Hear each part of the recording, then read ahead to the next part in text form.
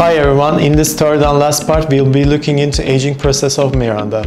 In her young face, as you can see, she has wide cheekbones, a nice chin line and also a prominent forehead.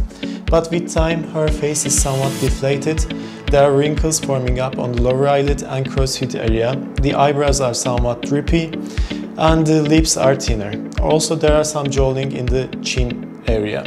I think not much has been done on her, but I think Botox injection would be beneficial for the wrinkles on the crow's feet and lower eyelids. A lower eyelid blepharoplasty could be done. Lip fillers would be beneficial. And also a facelift can be done to get rid of the jowls here. Thank you for watching and we wait for your comments below.